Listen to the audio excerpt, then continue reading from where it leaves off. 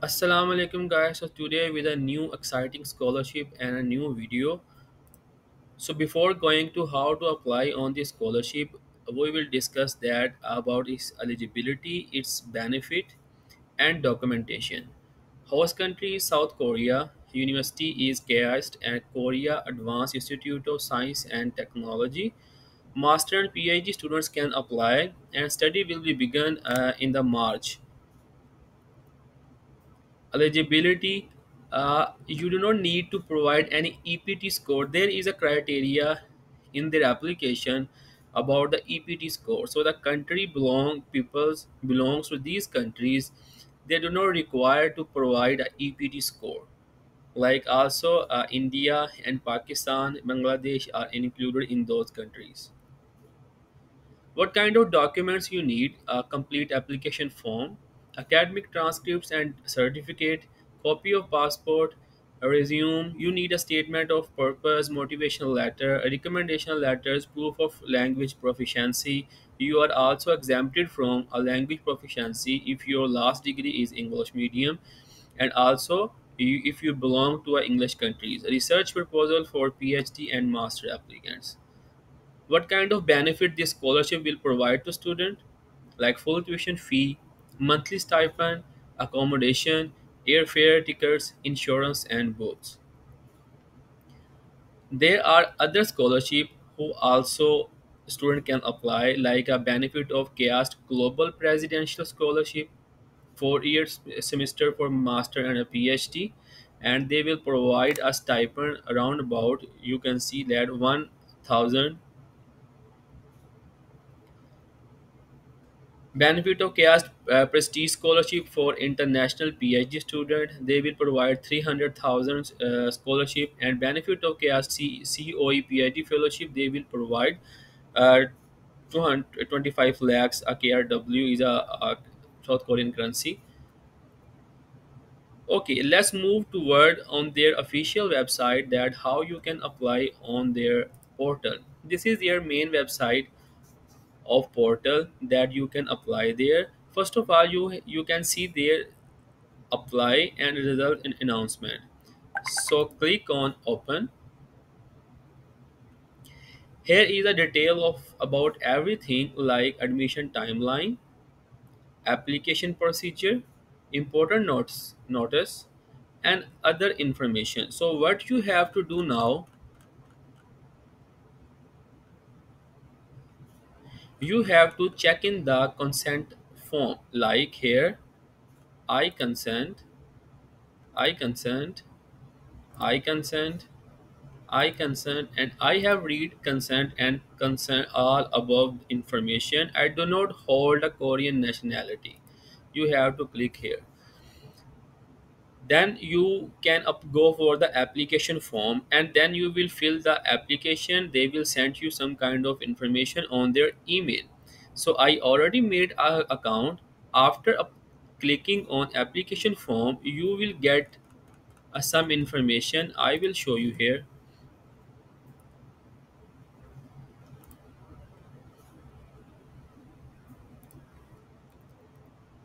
Write your email address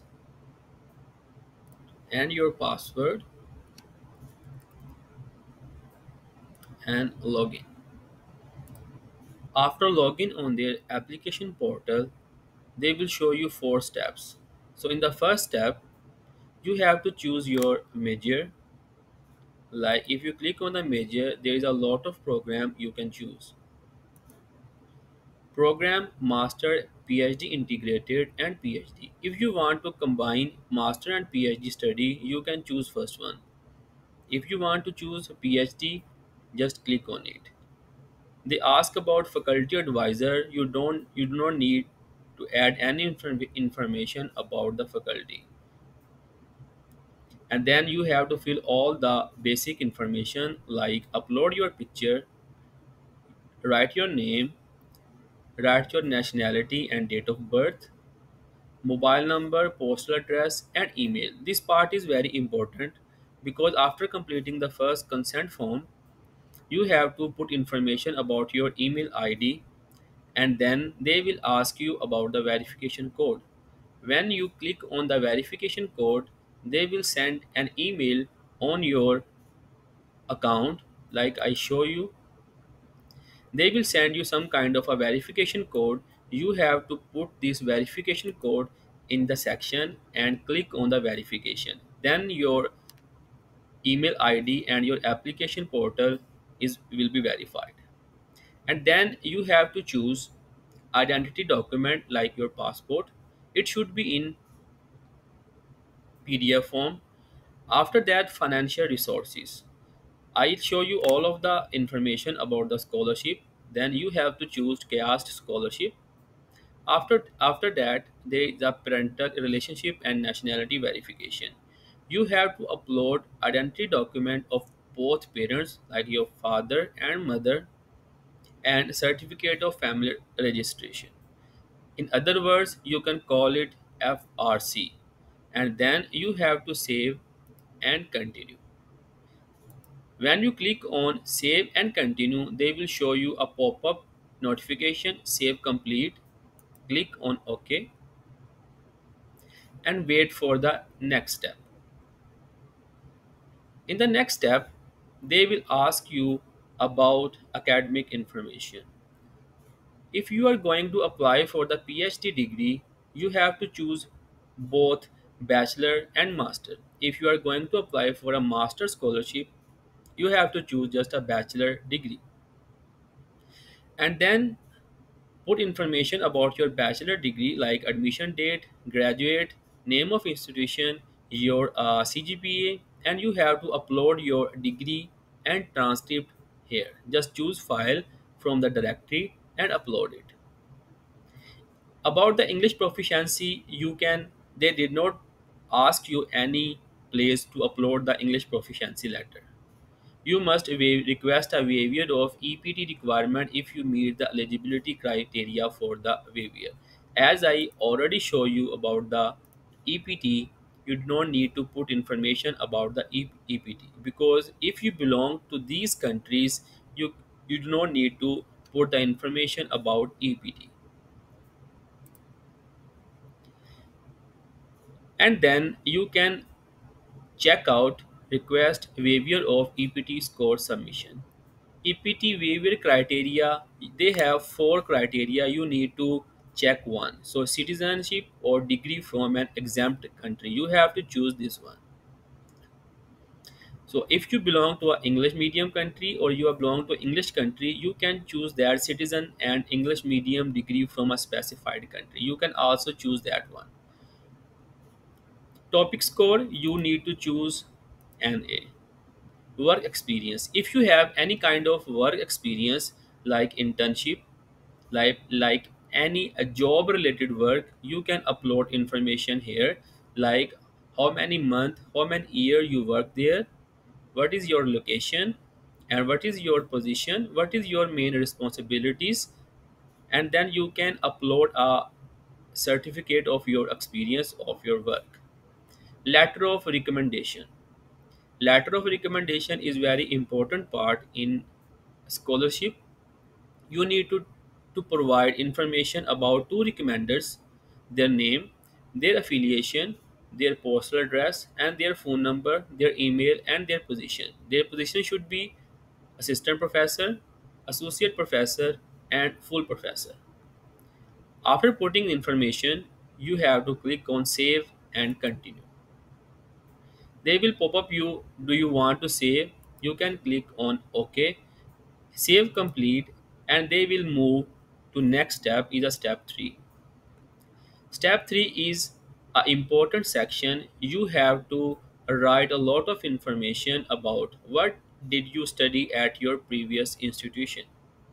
You have to choose a specific courses and write about I study these courses, what motivated you to choose this major, why you choose the program in which you are going to apply for a scholarship. You have to write almost 500 byte. 500 byte mean 500 words. If your words are more than 500, they will show you a red error. Briefly state your study plan. I already told you, you have to Write your study plan, statement of purpose and motivation letter. What are your plan after completing your study? And you can briefly explain that after completing your study, what will you do? You will go back to your country, or you will stay in their country, or do some kind of work or a job. What honors and awards have you received? What kind of scholarship award you received in your previous education? You have to narrate all of the things here. Provide a brief introduction to any institution you previously attended.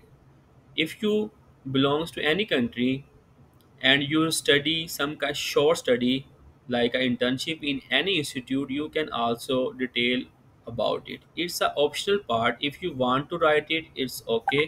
If you don't want to write it, it's also okay.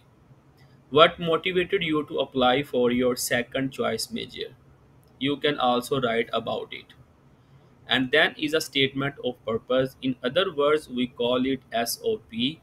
Write down a detailed and accurate statement of your purpose and objective in pursuing your study at KAIST.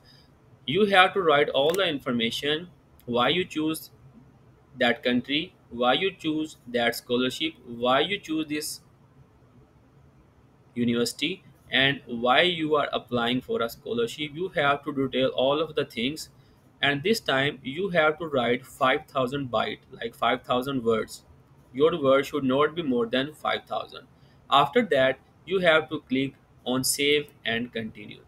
They will pop up you, do you want to save? Click on OK, save complete, and then click OK.